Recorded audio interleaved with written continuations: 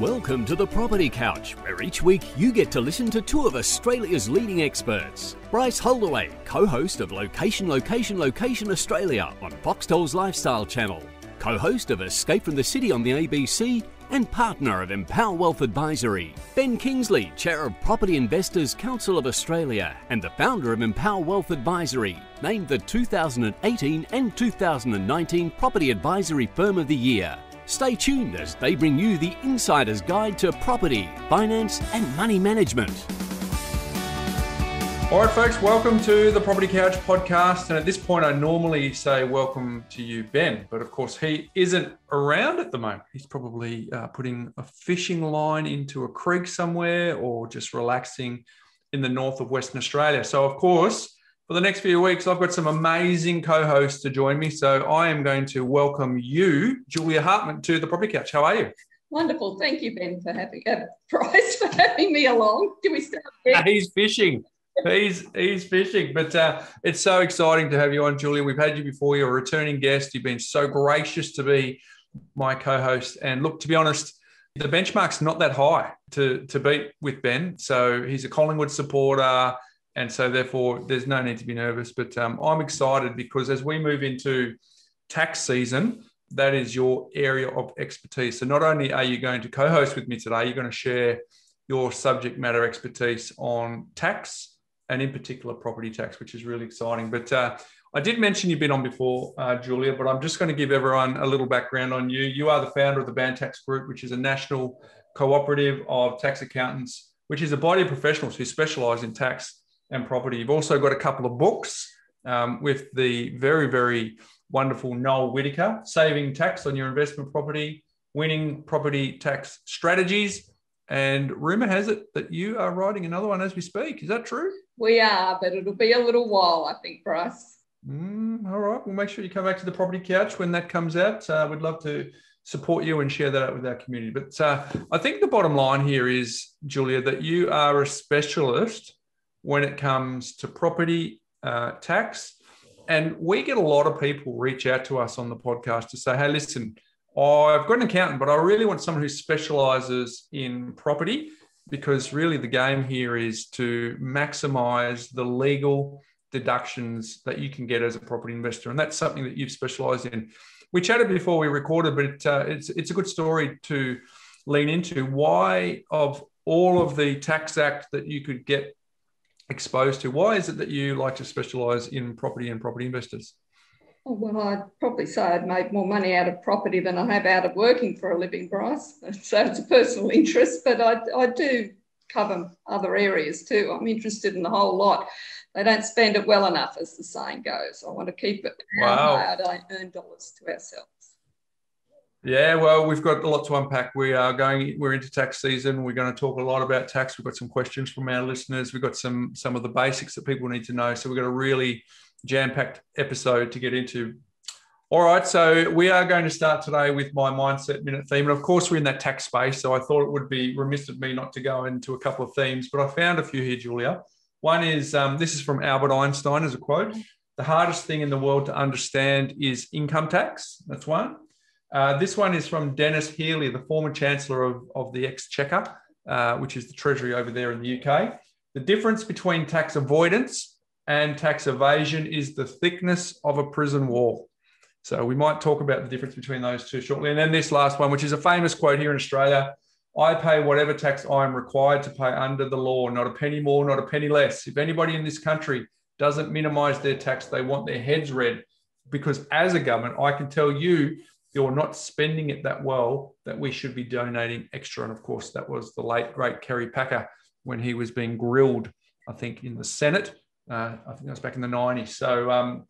So of course, just setting up the theme for today, that really what we want to do is help people avoid tax, but certainly not evade tax. Do you have many people get that wrong in your journey, Julia? I think the words minimise. I like, my analogy is you take it right up to the wall. Yep. No further, but you know where the wall is that you can take it to. And anyone that objects to that, I say, look, that's only dollars. If you reduce the speed you travel in your car 10 kilometres below the speed limit, you'd probably save a life. Yeah. But nobody does that, do they? So yeah, I like it. Yeah, well, really, the whole crux of it is, if you're a property investor, you're not actually buying the property because of the tax. But if you have bought a property and everything else stacks up, you then have to double down to make sure that you can get everything that you can possibly legally get, so you can maximize tax refund or tax payable if you're in a business scenario, so that you can actually afford it and cash flow it better. Now, I don't often say this, but I'm excited about this discussion because I used to be an accountant, Julia, back in the old days. I'm a degree qualified accountant, but I didn't stick it out anywhere near as long as I should have to qualify myself as an accountant. But I'm excited. I love the numbers. I love the sense of working out maximum deductions so that we can cash flow and obviously build some wealth through property. Now, just so that we can get a little bit to know you a bit better here, Julia, can you take us back to when you were growing up? What was the money discussion like across the dinner table for you? Oh, right. Well, it's money. It's in the Hartman DNA. I think my father thought his father was stingy. I thought my father was stingy, and I'm sure my son thinks I'm stingy. We believe you count the pennies, look after them, and the pounds will look after themselves. What was it? Did your parents? You said your dad was stingy. Did you talk about it over the dinner table, or was it just a topic that wasn't discussed? Well, not as we do now, because people weren't, remember, I'm considering my age, my dad's long gone. People weren't, what's the word where you call savvy investors or stuff like that. These are kids that grew up in the Depression. Their idea was to get their debt paid off as soon as possible. It was my generation, when inflation hit, which is something to bear in mind now, that you realise that as soon as you borrowed money in a year, what you borrowed seems insignificant, and if you didn't borrow, you were going to be left behind the eight ball. So there was a whole mindset change, and that used to challenge my father. He used to say, don't get this. He said, it's always been all my life, 3% on your money when you put it in the bank and 5% when you borrow it. And he also couldn't handle the fact that land started to cost more than houses. That made no sense. He says, land costs nothing. How can it cost more than houses? Yeah. So, yeah, he did think about it, but it was a different mindset back then. So how did you transition from that? If he wasn't into borrowing, and then clearly you're a property investor yourself, you've advised property investors over your professional career, was there a paradigm shift that took a little time for you to adjust, or was it straightforward for embracing debt, productive debt? Yeah, well, I think the whole inflation thing was there when I was maybe in my late teens, early 20s. It was clear to see. After all, I was an accountant. I noticed those sorts of things. So, yes, there was a very different mindset that, no, I didn't have any problem adjusting to that. But probably if it hadn't been for an awareness of the importance of, money is important and it's about your future and it's about having control over your life, I wouldn't have been as interested. So I think that's more the case. And then you just, it was obvious to see. Every year my pay would go up 10%. That's right. I can remember as a kid, I had $100. I put it in the bank and it gave me $10 a year interest, and that was enough to buy everyone's Christmas presents with. So no, I was born that way. I was just played Monopoly, just born that way. Yeah, you're a numbers person. You're clearly one of the go-to accountants in this country when it comes to property, because you've made it a career to understand the real details of what property investors can deduct. And you haven't been afraid to challenge the tax office, have you? When you didn't agree with some of the, the mismatch of messaging around different deductions across what you could claim. So you've had a few sort of robust discussions with the tax office over your journey, haven't you? Yeah. They're all human like us, and you've got to get up the tree to get to someone that really understands in depth. I do enjoy a good argument, Bryce. So. Yeah. We'll see how that serves us in the next half an hour or so. But look, I guess you now spend your time with a group of accountants that you meet regularly.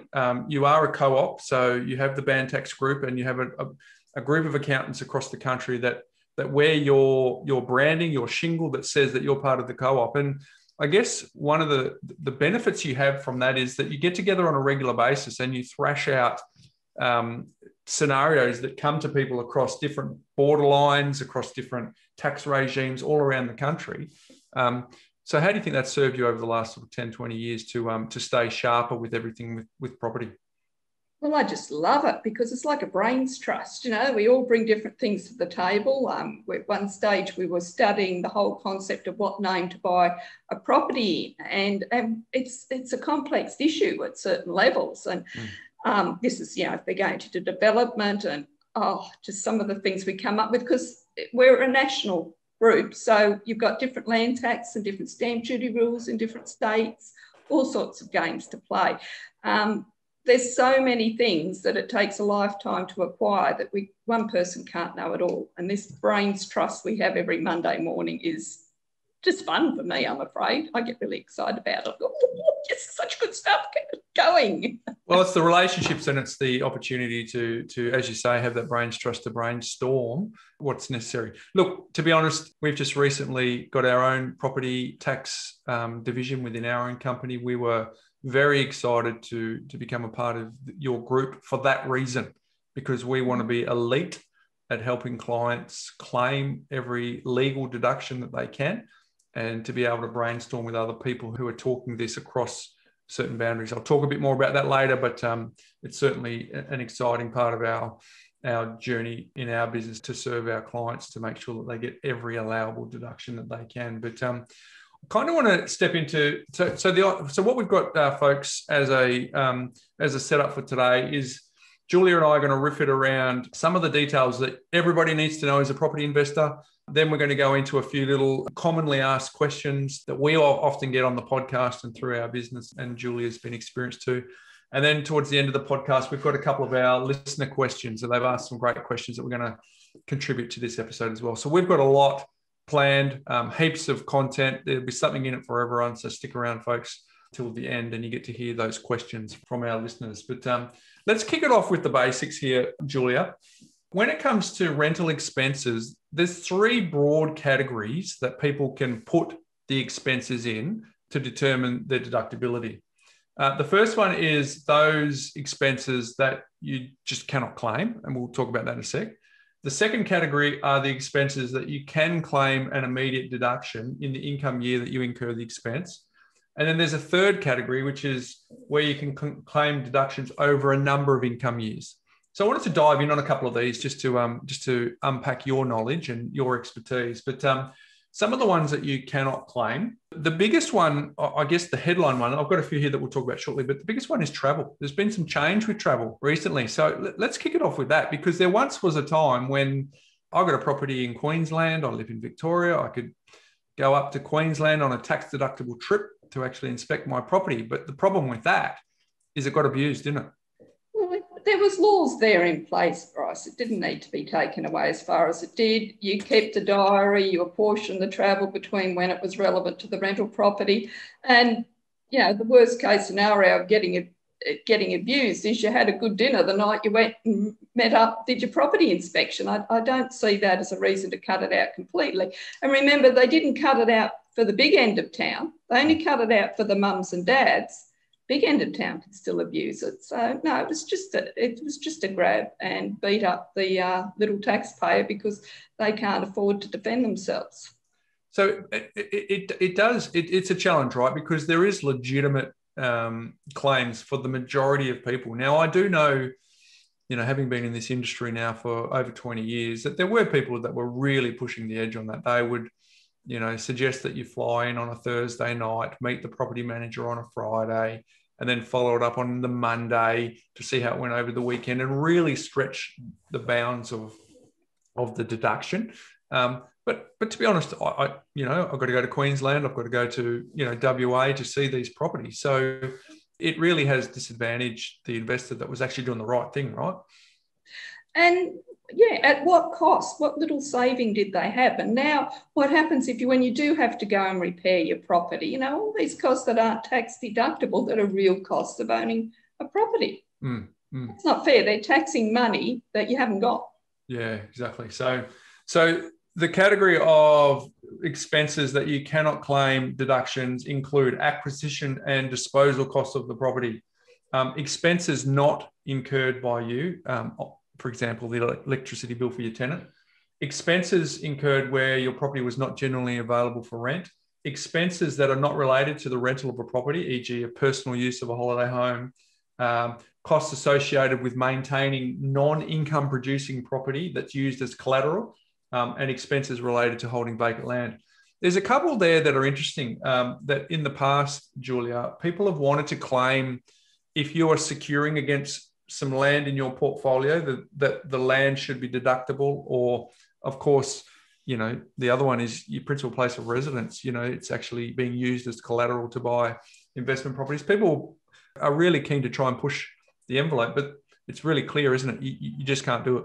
It's got to be a direct nexus, cost of earning income. It's not a cost of earning income, it just secures the loan. It's not, that property is not producing any income for you. Now, seminars and courses are another one, but you've got a little tweak to that, haven't you, where you may be able to claim the costs for seminars and courses. Yeah, they went through, I don't know whether you're old enough to remember Henry Kay. I am. I only look young. I've got some vintage on my birth certificate.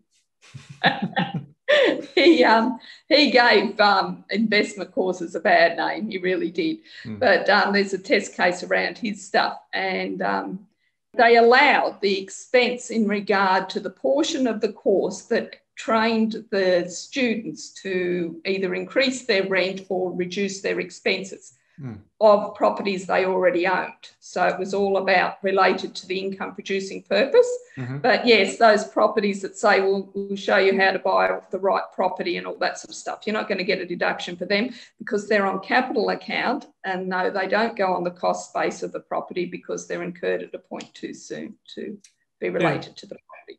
So those new to property, the cost base is important for capital gains tax calculations. Can you give us a 101 on why that's important? Well, when you sell the property, you're going to be up for tax on it. So you've got to be able to measure how much gain you've really made. So that's where your acquisition and disposal costs go in, where your legal costs, your stamp duties to buy, and anything basically that you can't claim a deduction for, put it in the box for capital gains tax. So if you increase your cost base, it means the calculation of how much capital gains tax that you pay gets reduced as well. So it's important to have good records. Now, the first one I mentioned was the acquisition and disposal costs of the property. So stamp duty, buyer's agency fees are two that obvious ones. That is incurred before you're in a position to incur rent. But what about in Canberra, for example, where you're not actually getting the freehold, you're getting the leasehold? There's some sort of exceptions there, right? Yes, they get to write off their stamp duty cost immediately, but I think there's been some changes down there now where they're not going to have a big upfront stamp duty. They're going to have some sort of annual stamp duty. So I remember thinking, oh, that's not so relevant anymore. Yeah. On something I read. We have a Canberra office that I must ask her, how's that going? Well, the thing is, one of the common questions we get in our business is, are the buyer's agency fees tax deductible? And the answer is no, they're a capital item. But in Canberra, there is a case to talk to your accountant about whether or not they are deductible, given that it's a leasehold arrangement versus capital. So it's certainly not pretending. Neither of us are giving advice on this podcast today. It's just general in nature, but it's worth asking the question of your accountant if you're based in Canberra. So you're giving me a strange look, not agreeing with that? It seems to me that the buyer's agent fee would be considered. Stamp duty, yes, because it's on a lease. I get your point that you're saying that the buyer's agent has only gone and stitched up a lease for you. Exactly. Well, the thing is that the conditions in Canberra make it very favourable for being a owner-occupier anyway. There's investors in Canberra, there's no doubt about it, but their land tax kicks in very, very early from the first dollar. So it's largely the domain. When I've done a lot of conversations with agents in Canberra, it's largely the domain of the owner-occupier, but not saying there's no investors there as well. So that's the first category, those from which you cannot claim a deduction. The second category, Julia, is where you can claim an immediate deduction in the income year that you incurred the expense. Now, there's There's a list that I'm going to quickly rattle off just for the purpose of giving information for this podcast that you and I prepared prior. But then I want to lean into you on a couple of these, which require a bit of a special mention. But it includes advertising for tenant, bank charges, body corporate fees and charges, cleaning, council rates, electricity and gas, garden and lawn mowing, insurance, including building contents and public liability, interest on your loans, any land tax, lease document expenses, legal expenses, mortgage discharge expenses, pest control, property agents fees, quantity surveyors fees, repairs and maintenance, bookkeeping fees, servicing costs, for example, to service a water heater, stationery and postage, telephone calls, tax-related expenses and water charges. So that's a list as per given from the Australian Taxation Office. But there's a couple here that we want to lean in on. The first one is body corporate fees and charges. Are they all deductible, Julia, or are there some exceptions? Even if the body corporate sinking fund goes and spends some money on improving the complex, you're still going to get a deduction for your body corporate fees. But if they introduce a special levy to improve the complex, then you're not going to get a deduction because it's an improvement. You put that in your capital gains tax box. How often do you see people not be aware of that particular one, Julia, when you're preparing their returns? Well, yeah, they wouldn't be aware of it, but more the other way, tax office auditors, you know, my favourite people like an argument, they'll turn around and say, all special levies, no deduction for them. And that's not correct. Then if it's a special levy, you have to look at the purpose of the levy. And as long as it still qualifies as a repair, not an improvement, you still get a deduction for the special levy. If you look on the tax office's website and what the auditors follow, they just go special levy, no deduction, but that's not true. So it's all applying your repairs and maintenance rules that you have as to whether it's an improvement or not. And that's important, right? Because if you do just have a blanket rule not to use it and you are able to qualify for it, well, you've outlaid the costs. It's important that you can get at least the 30 cents back in the dollar or more for the expense. So that's important to have a specialist. Hey, I'll flag interest on loans. I don't want to dive into it too much here because we've got a listener question coming up later in the show that covers this. But let's just say interest on loans is probably one of those areas that people want to dive into a lot. And so we will cover that shortly. What about the other one that comes up a lot, the difference between repairs and maintenance? That's a big grey one, isn't it? Well, that's basically the test that you have to apply to these special levies. So repairs and maintenance breaks down into, did you replace it in its entirety? If you did, you didn't repair it. So then you've got to look at it and say, well, it gets depreciated. Now, examples of that is you've got to look at what the entirety is. So the roof on a house, if you replace the roof completely, not the entirety, because the walls hold that roof up, that's the entirety. Fence around a yard, you could replace it bits and pieces at the time and eventually end up with a whole new fence. But as long as you just did it a bit at a time, you didn't replace the entirety, so you get a repair. And if that fence was falling down when you bought the property, then repairing the fence is actually an improvement because you're only allowed to repair up to the stage it was at when you bought the property. Otherwise, it's an improvement beyond that. You can see how you get yourself into trouble, right? Because you kind of think, well, the damn thing's falling over. I just want to replace it, right? So that it's just functional. It's not as if you've changed it from any particular material. You just got it back standing, and you're saying that's going to be depreciated rather than expensed. What about if you're, it comes down to even paint as well, isn't it? If you are repairing it, you patch it up with the same color paint, you're right. But if you change the color of the paint, that's an improvement. So it's super grey, and I mean it just goes to show that it's case by case, and you need someone to really look under the bonnet on each and every item that you're trying to claim. Well, it depends why you're painting it. Yes. If the tenant that's your tenant came and put a hole in the wall and that's why it needed painting, doesn't matter if you've only owned the property 2 months, it was your tenant, happened on your watch, then the repainting's fine. But yeah, if you just bought it and you thought, oh, this is going to look so much better in a different colour, then it's an improvement. But if it eventually needs painting after you've had it for years and years, and you pick a different colour this time, not a problem. Okay. Because it's just, still needed doing as a repair. So as I said at the top, it's not, you're not investing for tax reasons, but once you've invested, you're trying to maximise what you can, and really that's what we're talking about here today. So first category was the expenses that you cannot claim a deduction. The second category was expenses that you can claim an immediate deduction in the income year that you incur it. And then the third category is where you can claim deductions, but not straight away, over a number of years. And the typical ones here are borrowing expenses and depreciation. So for borrowing expenses, correct me if I'm wrong here, Julia, but there's two ways to look at it. One, you set up you buy the property, you got some borrowing expenses, and then you need to amortize it over 5 years.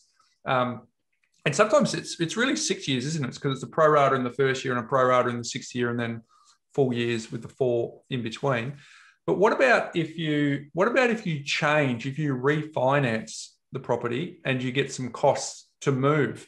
Is it true that the costs to move are expensed in the year that you did it, and then the new loan has to be amortized over 5 years? Yeah, so it's over the term of the loan, all 5 years. Mm-hmm. So if you refinance at 4 years, you can write off the rest of the unwritten off costs for that loan in that year. And then in the new loan, you start the cost of establishing that loan over 5 years. Oh, very good. All right, so there you go, folks. There's your 3 categories. Have a think about that from your own perspective. Those you can, those you can't. And of those you can do it straight away, or you can do it over multiple years. So they're your general categories. So now, clearly there's other things to other taxes that you need to consider rather than just negative gearing through income tax here. Capital gains tax and also GST in some cases if you're a developer or you are subject to GST. For most residential property investors, GST isn't something where they're charging it on the rent. They'll obviously pay GST to some of their service providers. But to what extent do most property investors need to concern themselves with GST, Julia? Well, they need to make sure that when they buy the property about the GST clauses in the contract. Now, an example of this was a client of, well, she wasn't a client of mine when she did it. She was a client of mine when she found out what she'd done. She went to an auction down in Sydney and bought a residential property that had been used by a chiropractor as their place of business. And this chiropractor put a going concern clause in the contract, which means by agreeing to the going concern clause, she bought it at auction, she just signed what was put in front of her. All residential sale contracts are the same, aren't they? Sure as eggs, she'd agreed by that to register for GST and use it in a business. And the minute she decided to use it as her home, well, then she had to pay back the notional GST that had been saved by the going concern clause. So this was a long time ago. Fortunately for her, the property was only $500,000 that she bought. She then had to pay the tax office another $50,000 because she signed to say it's the contract which said going concern clause. So they need to be concerned at that point in time. They need to get their account to look at these contracts. In fact, I'm working with solicitors at the moment to try and get something where we can get people online to do it. To make sure it's done before you go signing, before you go to an auction, like a 24-hour turnaround. The next problem is if you build the house and as a rental and you sell it after holding it for less than 5 years, there's a risk that the tax office will come along later and ping you for GST.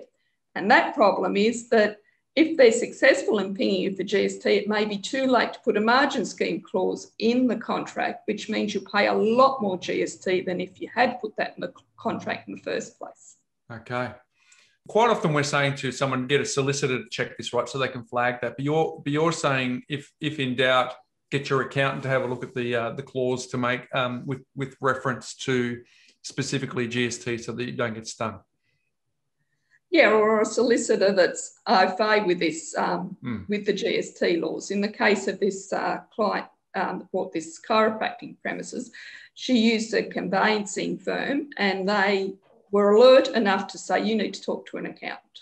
They couldn't answer it, but you need to talk to an accountant about it. The trouble was with an auction, it was all too late anyway. It didn't matter. Wow. Yeah, exactly. You got no cooling off there.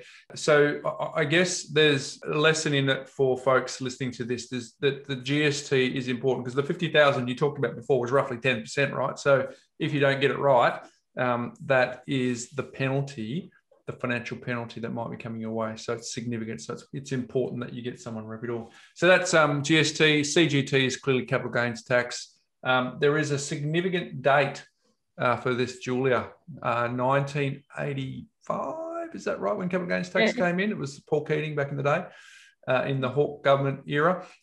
So prior to that, if you own a property that was built prior to 1985, oh, hang on, have I got it right? You owned it before 1985 or built one of those two? You can help me out. It's capital gains tax free. Purchase. So it's capital gains tax free. Can you explain that a bit more? Well, it's what. It's grandfathered, really, wasn't it? Yeah, that's it. You keep that property as long as you can. Sell off other properties, you keep that as long as you can, until you die. No matter what it goes up in value, it's never going to attract capital gains tax. But if it was vacant land, you built a house on it, or you spent a lot of money renovating a house on it, then you're going to have two separate assets. The house would still be subject to capital gains tax, but it's normally the land that goes up in value anyway. So very, very valuable. Some of our younger listeners would have thought that was a bonanza. Some of our older listeners may be in that situation, Julia, where that is something that they did prior to 85. I was in grade 5 back in 1985, so that was a long time ago. So there's your two other taxes to consider. So folks, that's the bit for everyone to know when it comes to expenses. There's a fair bit, we're talking basic here of buying and owning rental accommodation, but there's so many things. There's commercial, there's industrial, there's developing, there's the margin scheme. There's a whole bunch of things that we're not going to go into in too much depth here. But it is complex, and it's something that Julia and her team, and now by extension our team, is well and truly across, which is exciting. Now, the next thing I want to chat to you about, Julia, is some common questions that we get within the business, on the podcast, people writing in similar questions. And the first one is transferring titles between spouses. Sometimes you might have come together in a relationship, or you bought a property in a different name and you need to change it over time. Typically, it triggers stamp duty and in some cases capital gains tax. So that's a question we get a lot. How do you navigate transferring titles between spouses? Well, your first problem to get any tax consequences of it. See, Part 4A says the tax office can void any transaction that's dominant purpose was a tax benefit. So you can do all the transferring you like, pay all the stamp duty, but they'll go still taxing it in the original owner's hands, because they'll say, well, why did you do it? What was your, other than the tax advantage? Now, we've had a few rulings that we've put through and successfully where they've argued they did it to save their marriage, so to speak, that one of them wanted to sell it and the other one didn't. So one of them said they wanted to pay down the loan. So one said, well, look, I'm going to borrow this money, buy your half off you, you can pay it off the housing loan. It's all much of a muchness. We're married anyway, but you'll feel safer knowing the home loan is paid off. And yeah, the tax office has worn that on occasions with the dominant purpose not being a tax benefit of transferring. But you've also got to think, some people think though I don't think you have it down in Melbourne anymore, think they're smart by saying to the stamp duty's office, oh, it's a gift to my spouse, so no stamp duty. Oh, so the spouse receives this property as a gift. Well, the loan to buy it's no longer tax deductible, is it? It actually didn't finance the source of income, it financed the gift. So you've got to consider that. Or even if the loan, you can't just say, oh, well, whoever I'm transferring it to now has to pay the loan. They've got to borrow to buy off you, and it's fraught with danger. And it's going to trigger capital gains tax at that point anyway. So you've got to start wondering, is it worth the cost? They'd have to have a long time that they're going to be taxed a lot of money to make it all worthwhile, I think. Okay. And this is where buying properties in super funds avoids that consequence, but there's lots of other points. But it does cover you. Once it does become positively geared, it's only going to get taxed at 15 cents in the dollar. So. Yeah. Well, but then you've got capital gains tax exemption changes and all those sorts of things. So you need to weigh it up, the pros and the cons, right? Yes. Oh, yes. And your age makes a big difference too. Hey, the other common one we get, Julia, is the switch. We call it the switcheroo, where someone has a principal place of residence, they want to turn it into an investment property, or they've got an investment property, they want to turn it into a principal place of residence. It's important, isn't it? There's a number of things that are important here, but how often do you come across, people wanting to do the switcheroo?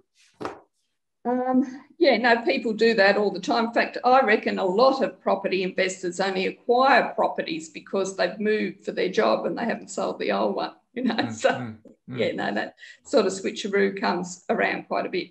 So it's a matter of being very careful with the loans, because if you borrow to buy a new property to live in, then you're not going to get a tax deduction for that borrowing. And if you've almost paid off your other home, there's not much of interest you're going to claim against the rent. So for the average person that's almost paid down their original home, it becomes not worth keeping. You really can't afford to service a huge loan on the next property, whether it be in a new location or they've just gone to a better house. Because by the time they've saved up enough equity to get that better house, it's a hell of a debt for the better house with very little debt and all this rental income. Can be done. Also, what happens is they might have used, the theory of put your wages in the loan and then draw down to pay a credit card or whatever, cover your living expenses. Well, that churns a loan. So every time you draw down, if it's not in an offset account, but it's in a redraw facility or it's a line of credit, every time you draw down, you're borrowing for private purposes.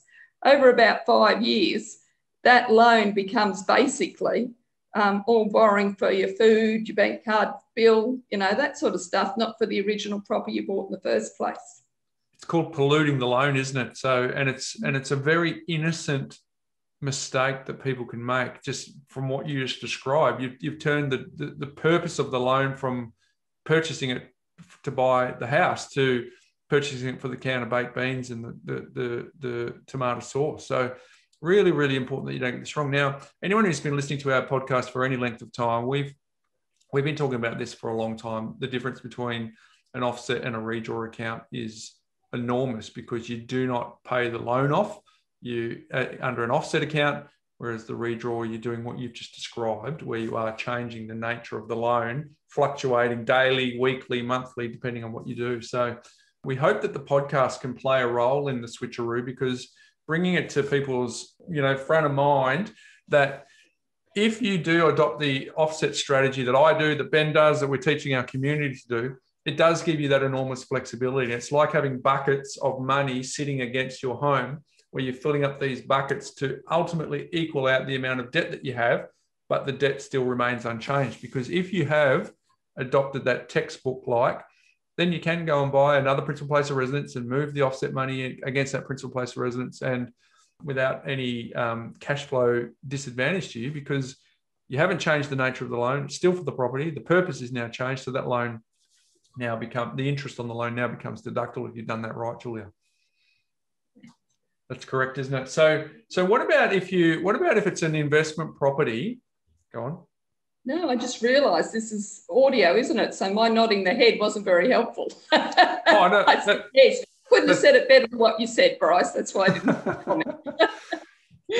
Thank you. So what about the other way? It's been an investment property for a long time, and then all of a sudden you go, wow, I want to move into it. What are some of the things that people need to keep in mind to understand the value of the property at the time that they moved in? And what's some other key things that they should keep in mind if that's the case? It was the other way around. It's investment property first. Now I want to make it my principal place of residence. And that is another beauty of the offset account. So now you just move the offset account from where you were living over to the house you're about to move into, so that there's no interest. So they're just so flexible. But your problem is this property is probably always going to be exposed to capital gains tax. So unless it was your home originally and you only rented it out for 6 years and you're moving back in, you might get away with covering it with your main residence exemption all the way through.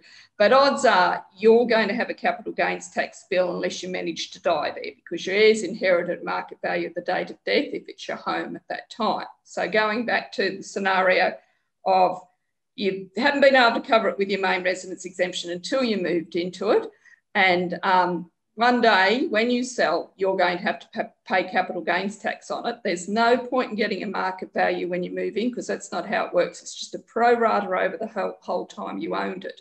So if you think about pro rata, so same amount of years as a rental property and then same amount of years as your main residence. So half the time you owned it, it was covered by your main residence exemption. So half of the capital gain is taxable, and then you get your 50% discount on that. But how do we calculate this capital gain? So you calculate the whole capital gain first, and then you start reducing it. And costs that you have not been able to claim as a tax deduction that are associated with holding the property can increase that cost base we talked about earlier. Mm-hmm. So obviously the costs like rates and insurance and interest and that what's rented, you've claimed as a tax deduction, so that doesn't count. But the costs while you're living there, you haven't claimed a tax deduction for.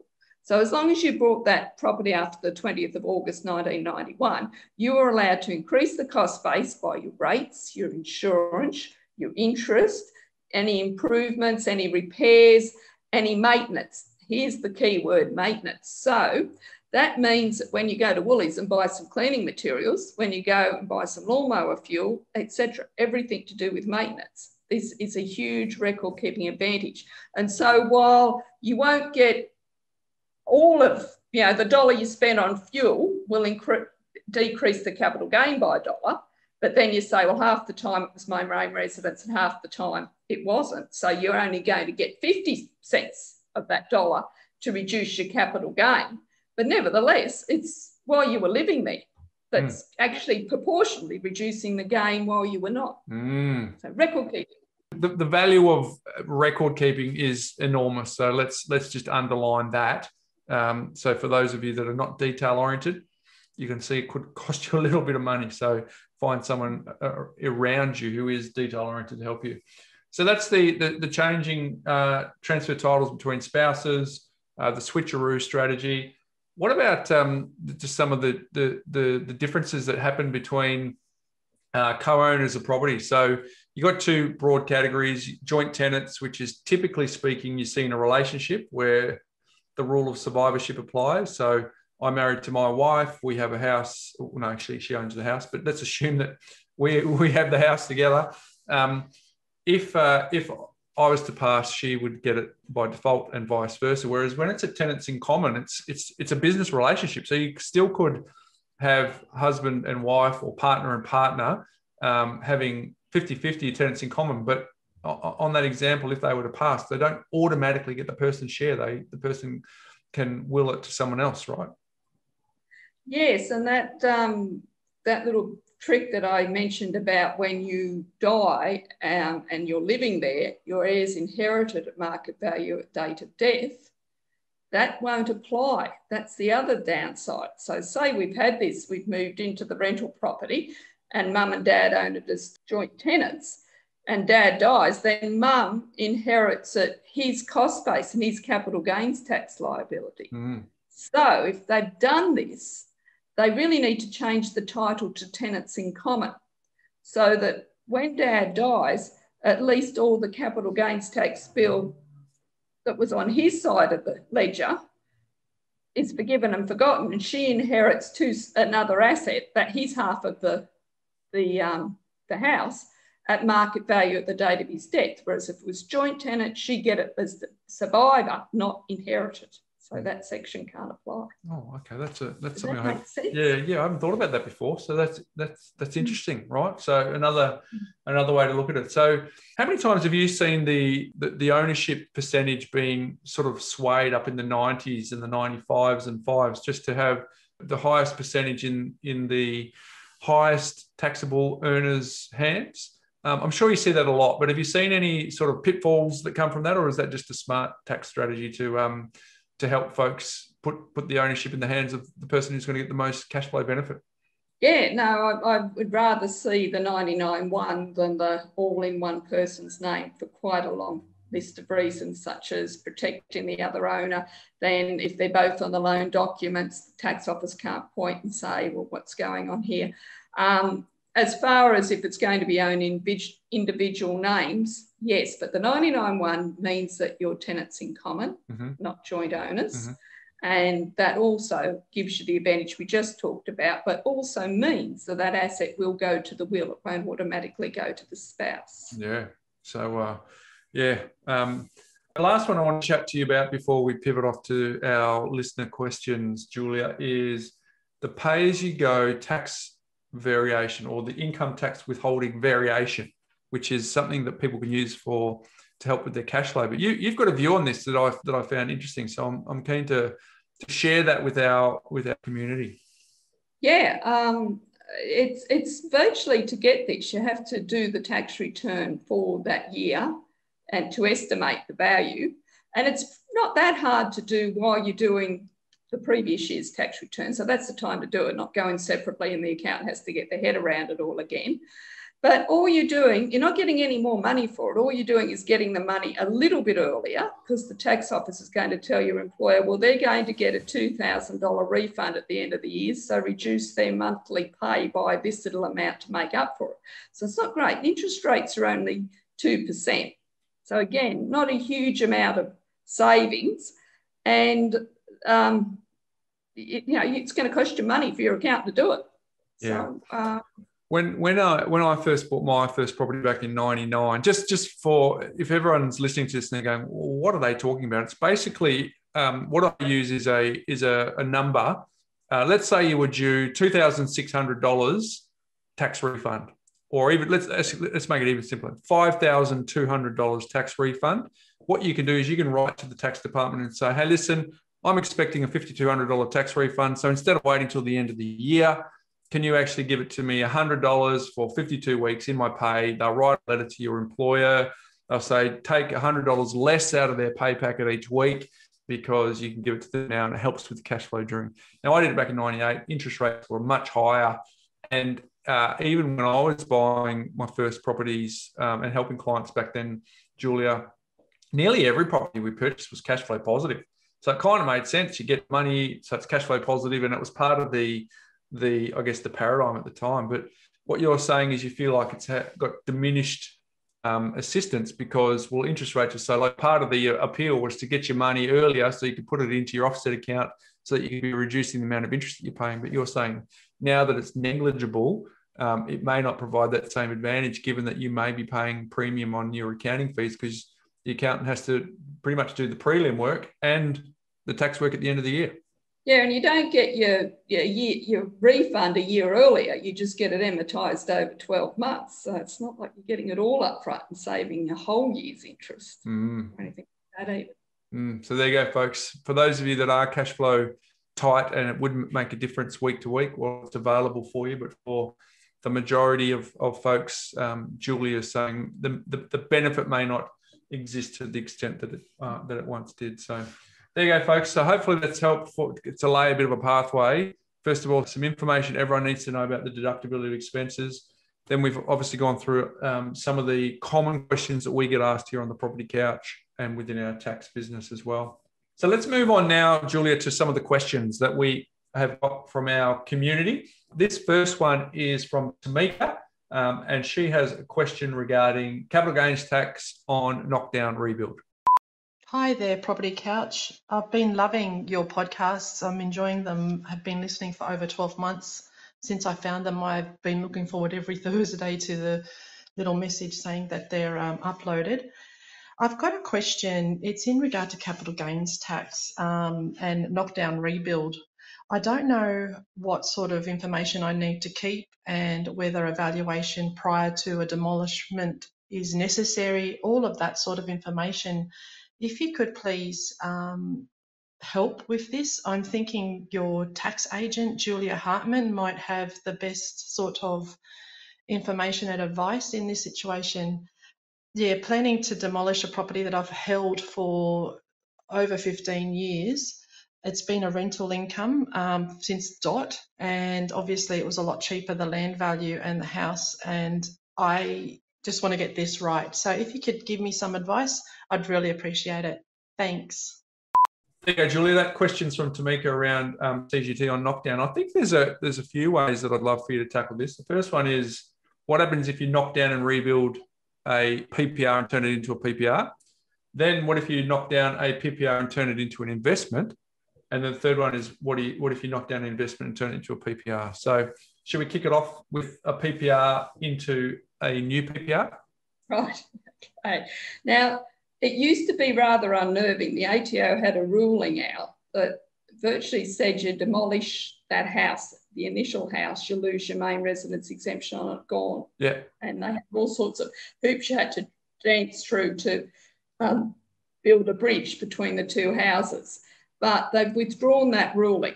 They haven't replaced it, they just say, and that ruling was the only thing we felt as a profession was in the way of being able to use Section 118150, which is about renovating houses. Yeah. So basically, as long as this Section 118150 requires her, if she's moving back, if she's demolishing her main residence and then going to live in the new house, she must move straight back into the new house as soon as the occupation is possible, the certificate of occupation. She must cover it with her main residence exemption for at least 3 months. And in the gap between demolishing the old house and moving into the new house must be no more than 4 years, and she can't cover another place with her main residence exemption during that time. If she dots all those I's and crosses all those T's, she can continue to cover the old house with the main residence exemption, the new house with the main residence exemption, and if she ever sells it, no capital gains tax. Okay, that's interesting because I'm about to do that, so that's a relief, and I will be moving in straight away. The second one, which relates, actually not relates to, the second one is a PPR that you're knocking down and rebuild and turning it into, say, 2 side-by-side townhouses that are going to become investment properties. What should people consider with that? So they're both going to be investment properties. That's an interesting twist. Yeah. So what about if it is one or the other? One's going to be they're going to live in, and one they're going to rent out. That's probably a good scenario to talk through. Well, if they're going to live in one side, they could use what I just described. Yep. To cover that property.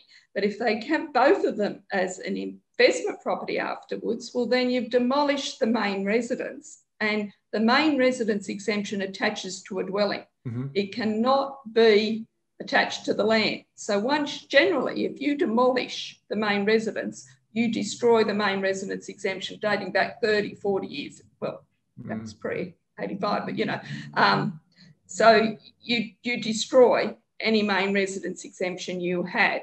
It's only that you could say, well, I'm using this section to rebuild, and I move in and I dot all my I's and cross all my T's, and that's what you get if they moved into one side of it. So they really do need to do that, at least on one side, for 3 months, don't they? Absolutely. And then at least they've built that bridge and they can come back to that period of time, at least having their main residence exemption on it. Yep, good clarity there. And then the third one is obviously the source of Tamika's question here, an investment property that then becomes a principal place of residence because she's had it as an investment property for over 15 years.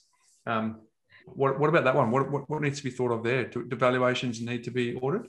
Now, there's no benefit of evaluation there because she's doesn't get any reset. Doesn't get to quarantine the capital gain. It's like we were talking about earlier where it's apportioned over the whole time number of days covered. Yep. Never going to get rid of that sleeping capital gains tax liability. Big box, keep lots of good records. Yeah.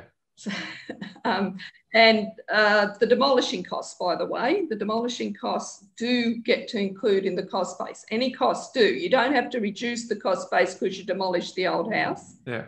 That original price you paid stays in the cost base. Demolishing costs go in there. New build goes in there. The whole lot. Okay.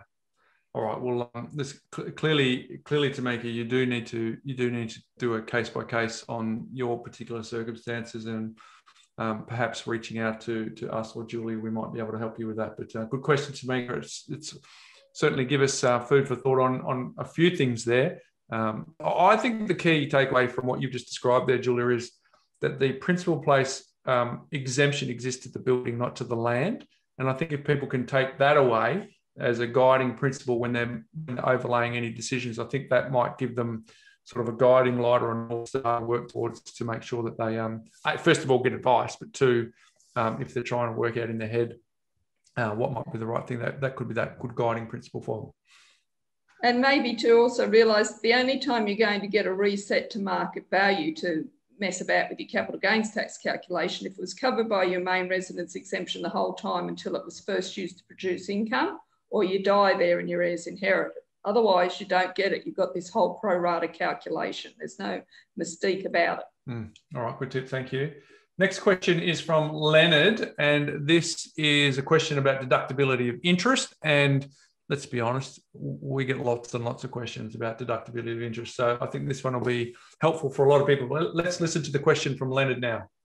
Hello, everyone. I've got a question for Julia. I took on a new loan by extracting some equity from an investment property that increased in value. Will the interest on this new loan be tax deductible if it is used for one or both of the following? Renovating the investment property, or paying the monthly interest expense of the investment property loan? Thank you. There you go. Good question from Leonard. We get it a lot, Julia. Deductibility of interest. How can you help here? Right. Well, we've got these new rules now that, of course, you're not going to get a deduction for interest when the property's not earning income. But yes, if you borrow to improve an investment property, then that borrowing is going to be the interest on that borrowing is going to start to become deductible once it's producing rent. Now, part of the borrowings is to make the interest repayments on the loan while you're not being able to earn rent, I gather, called capitalising interest. Capitalising interest, yes. Everyone wants to know if they can do it. Well, the tax office like to say, no, capitalising interest is not. But there are cases that say that whatever the capitalised interest was doing, the interest on the new loan is treated the same. So capitalised interest is all right. The tax office throw Part 4A at it and say, well, the dominant purpose of doing that was to get a tax deduction, so it's void. Yeah. We're not going to allow you that interest deduction. Now, obviously, if he's not earning rent and he's doing the reno, he can't afford to make the interest repayments on the loan during that time. So he's capitalising them in the loan.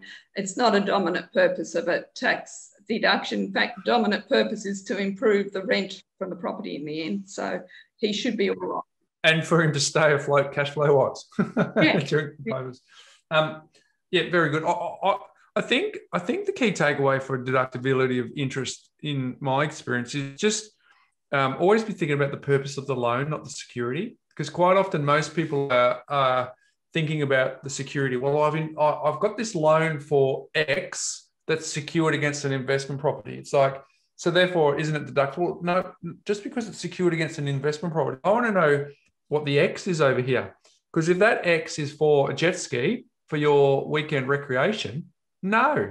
But if that is for some shares or some form of income producing purpose, generally speaking, that is what the ATO is going to be looking at the deductibility of the interest for, what the X is over here, not what the security is. And I would say 4 out of every 5 questions that we get on this topic, Julia, absolutely relate to confusion around collateral or security versus the dominant purpose of why they've got the loan. So what about claiming interest? So I'm buying an investment property, or someone's listening to this and they bought up some land and they want to build it. And when they build it, they're going to rent it out and it's going to become an investment property. What about the interest during the build phase? The intention is for it to be available for rent. Clearly, during the building phase, you can't rent it. But the whole intention through the stepped loan process is to get to that point. What about the deductibility of interest for that? Because a lot of our listeners will fall into that category. Yeah, no, they changed the law recently for the mums and dads, not for big end of town, that you can't get the interest as a tax deduction during the construction phase. The certificate of completion must be issued and it must be genuinely available for rent before you can start claiming the interest. But of course, you could do what your previous follower said, that you could, if you can't afford the interest, you could capitalise that into the loan. You won't get a deduction for it. You will get to include it in your cost base. And then the interest on the interest, once you've rented the property out, would be deductible. There you go. All right, something for you to consider. Good question, Leonard. We appreciate you sending that in. So we've covered a bit of ground today, Julia. We've covered the basics. We've covered a few of the commonly asked questions that we see time and time again. We've covered some questions from some of our listeners as well, and they'll actually get access to our Start and Build course just for contributing to our show today. So if they reach out to us, info@thepropertycouch.com.au or via our socials, we'll make sure that you get free access to that, both you, Leonard, and Tamika. Now, as we round out this conversation, Julia, you've got a checklist of do's and don'ts that property investors should be thinking about. And the first one is to pay off non-deductible debt as soon as possible. But if it is a home, you may one day rent it out. So use an offset account rather than directly pay the loan. We covered that in a couple of the previous questions. The second one you said only use a line of credit with the credit card used for private purposes on a non-deductible loan. Because if other loans for rental properties are lines of credit, only draw on them for rental property expenses and make sure these expenses are paid direct, not mixed with the private check account or the credit card used for private purposes. That's to do with pollution of loans, isn't it? To make sure that they don't get themselves caught up. And you sort of laboured on that a fair bit, so hopefully that's landed for some people. Yes, that's polluting the loan. Polluting the loan. The next one is if you do not have a main residence or are considering buying a new one and renting out the one you are in, do not use funds in the offset account to pay an income producing or future income producing properties expenses. That's important. Yes, because you want to borrow to pay those expenses to bring that loan up as much as you can, because eventually the interest on that is going to be tax deductible. Yeah, so another good tip there. The next one you've got for a deductible loan, an offset arrangement is far better than a line of credit as it leaves the funds available for private purposes. We've covered that, which is great. The next one is if the investment, this is a good one. If the investment property will be held in the name of only one member of a couple, then ideally the borrowing should be in their name only. Try to persuade the bank to just accept the other spouse as a guarantor. If the bank won't accept this, put a loan agreement in place by the spouses. Why is that important for you, Julia? Well, there's no really tangible, it's a general agreement that the tax office doesn't use it, but I have seen it used as sort of a negotiating tool, that they'll say, well, half that interest isn't tax deductible because half of it was borrowed by your wife and the rental property's only in your name. So it's just good housekeeping to download it off the web somewhere, a loan agreement, where the non-owner spouse on-lends their half of the loan to the owner spouse, and then the interest rate is exactly the same as what it is, so it cancels itself out, but you've got that on-lending agreement. Good tip. And then the last one here you've got is don't, one of the techniques that some people do is they pay interest in June, they pay the following year's interest in advance, so they have it as a tax deduction. Why do you say don't pay more than 12 months in advance? If you go over 12 months expenses, then they have to be amortised over the time, 12 months in advance. You just have to go, right, well, I'd only paid a month's worth of interest and I have to save the other 12 months for next year. Gotcha. Very good. And it's really only a strategy that works the first year you do it anyway, paying interest in advance, because from that point on, you always got to catch up, don't you? Because you've got to pay the next year in advance to make sure that you've got it in the current year. And so it's really just a one-off strategy, and then you're paying catch up from there on, aren't you? Or a useful strategy before you go on maternity leave or before you go overseas on a holiday and stuff like that. That's when, when you make a capital gain, sorry. So you save it, you keep it in your back pocket. All right, that's a good tip. So there you go, folks. So hopefully that's been a benefit. Julie, you're obviously a wealth of knowledge. We've had a couple of other episodes with you where we've gone into intricate detail on a whole range of topics. So we're going to put some links into the show notes so that people can circle back and listen to those that we did with you previously, which has got some really high quality content in it. But I just appreciate you sharing your wisdom, because not only are we in tax season, but clearly there was a seat vacant here on the property couch for you to come and join me, which has been fantastic. And look, we rarely do this, Ben and I, but I just want to do a little notification or reach out to let Empower Wealth clients know that we do now have a property tax division of Empower Wealth, where we've got a property savvy tax accountant who is preparing tax returns to maximize the amount of deductions that you are legally entitled to claim. So if you are an Empower Wealth client, we will have reached out to you recently, most notably via email. So all you need to do is respond to that email, and we will prioritise helping you with your tax return. If you're not one of our clients, just letting our community know that if you're interested in talking to us, you go to www.thepropertycouch.com.au/tax. You can register your interest there. And during this tax season, we are busy helping Empower Wealth clients. But if you would like us to fit you in where we do have opportunities to take limited appointments, we would love to hear from you. So just go to that URL, thepropertycouch.com.au/tax, leave your details there. And if you are an Empower Wealth client, you could also go there. There's a little checkbox there for you to let us know that you'd like us to chat. So there you go, folks. We are dedicated to helping our own clients, our community, maximise the amount of deductions that they are legally entitled to get. And we're very, very excited as a business to have this as part of the suite of services that we can provide to help people with their financial transformation. So my life hack today is, Julia, it's around getting tax advice, particularly when you become a property investor. Some people actually do their own tax returns when it's just their own things, pay as you go, standard deductions. But when they actually get an investment property, there is an extra layer of complexity that comes, but you also want to maximise the amount of deductions that you're allowed to have. Get the money back from the ATO that you really should be entitled to. So if you do not have a tax agent, I just want to recommend that you should as a property investor so that you can maximise that. So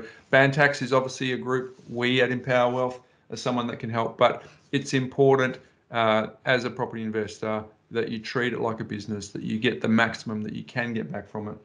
So my life hack today is, if you are a property investor, consider getting a specialist to help you rather than doing it yourself, because it's really important. A, you don't get it wrong, but B, you maximise what you got. So that's my life hack today, Julia. And what I don't normally do at this point is what's making property news. I usually throw it over to Ben, but Julia, he's not here today. So I am going to be doing it in his absence and take over instead. But I have found an article where a house in Abbotsford went $650,000 over reserve. It was an inner west brick house, renovated with renovated interiors, sold at auction for $1.4 million more than what it was purchased for 2 years ago. Julia, $1.4 million in 2 years, which was $650,000 over reserve. That's not bad, is it? Yeah, definitely. Hey, it's been a pleasure, Julia. I have loved every minute of it. Thank you for sharing your wisdom. Thank you for sharing your experience. I think our audience will get enormous benefit out of that. And I'd certainly encourage anyone who wants to reach out to Julia to get the details within our show notes. And Julia, hopefully we can have you on again once that new book comes out. How does that sound? Oh, yes. Maybe before that too. Yeah. Sounds good to me. So there you go, folks. But because Ben's not here, I'm going to let you know that knowledge is empowering, but only if you act on it. See you next week, folks.